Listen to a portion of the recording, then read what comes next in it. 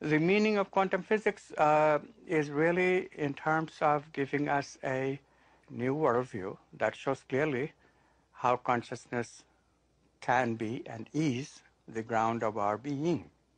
In other words, quantum physics enables us to see directly that we can make sense of the world only if we base the world on consciousness.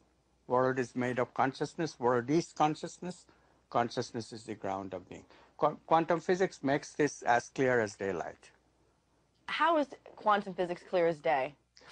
Because quantum physics shows you clearly that science, quantum mathematics, which is, in our belief, the most fundamental mathematics, most accurate mathematical description of nature that we have discovered. This mathematics shows us clearly that the movement of objects are describable only in terms of possibilities, not the actual events that happens in our experience. Quantum physics calculates only possibilities. But if we accept this, then the question immediately comes, what chooses among these possibilities to bring the actual event of experience? So we directly, immediately see that consciousness must be involved. The observer cannot be ignored.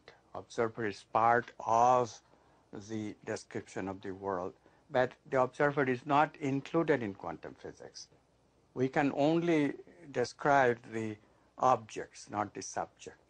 So we get the idea that the subject must be more fundamental than the objects. Consciousness is more fundamental. Consciousness must be the ground of being, of which objects are part, but not all of it.